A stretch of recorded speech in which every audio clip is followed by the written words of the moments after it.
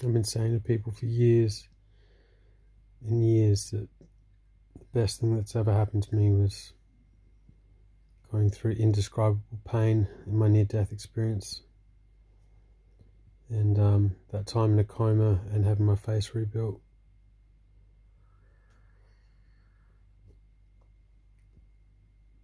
The strength that I've found through all that pain is priceless. I'll do it all again in a heartbeat. And to awaken spiritually in consciousness and have no fear now of death, it's the most liberating place you can ever live from. So it's priceless. I do it all again.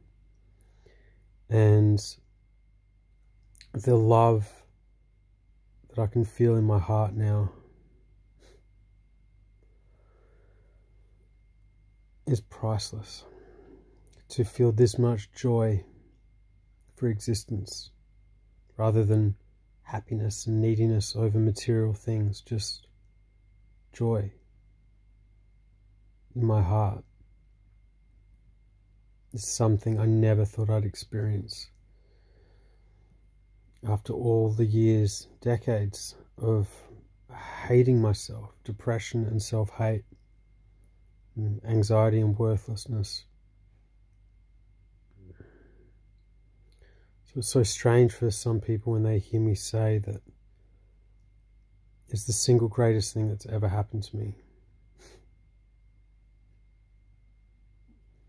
It's actually a blessing. It's like a gift that I've been given.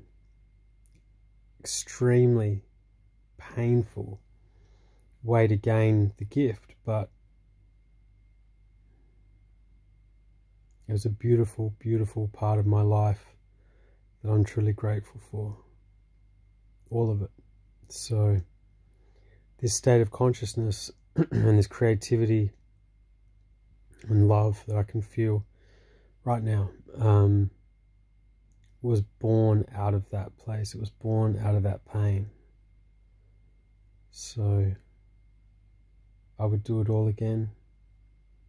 And the power in what I teach and the power in the workshops with my coaching clients is that it's not about the details of your past. You can find this strength, you can find a diamond in anything. Even in the darkest, murkiest waters. When you can rise up above it and not be in the situation, but viewing it from a higher point of consciousness, and you can see the teaching that was in it for you, the wisdom, then you're free. You're free of the past. You're free of that story of the past. And you just liberate so much energy in that space. You've got to experience it. You can't know this intellectually. But to be trapped in our pain, in our story, in our ego, and spending our whole life identifying with it takes huge amounts of energy. All of our creativity and this joy that I'm talking about, and the ability to feel gratitude for it just to be there, like you're not trying to be grateful, it is just there in your heart. This just happens when we're no longer carrying the past with us. All you carry is the teaching. You carry the diamond. You carry the gold out of your past, and that's wisdom. That's what wisdom is.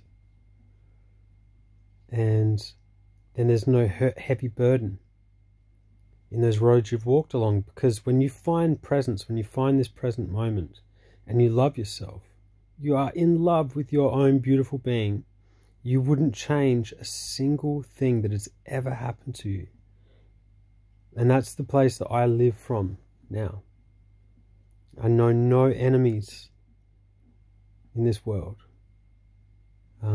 Because it's just a waste. That's a waste of my energy to bear grudges and to blame and hate on other people. So yeah, if you guys want to know more about my journey, head to damienhorton.com/books. I've got the ebook, the hard copy, the video book now, which is just about to go out, which is me reading it to you and elaborating on bits and some coaching tips in there as well as we go through it. And if you want to get along to these workshops that I've passionately and lovingly built through Limitless Initiatives, head to damienhorton.com/workshops and register your interest. So that's it, guys. I can hear my dog Bella in the background. She wants some food, so I gotta go. But whatever you're going through, and it might just be a lack of belief in yourself. It doesn't have to be some huge event where your world's falling down. I promise you that there's freedom from this place. There's freedom from pain. There's freedom from the drama. And yet it's thick and it feels insurmountable when you're wrapped up in it. But if my story is anything to go by, and I consider it proof, it's science, it's scientific proof of our potential. So I'm just a dude. I'm a regular guy who's now completely on the other side of this and completely free from all of that darkness and that pain and that addiction and that depression. And there's no tablet that I took.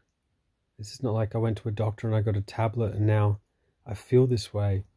I cultivated it within myself, which is why my first book, is called Limitless: Reconnecting with the Infinite Power Within. Because it is inside every single one of us. I promise you that. And I mean it when I say this. I love you guys. Once you process pain and once you deal with the stuff that we all have this stuff, then this ability to feel deep compassion and connection to everyone, it's there. Again, it arises naturally.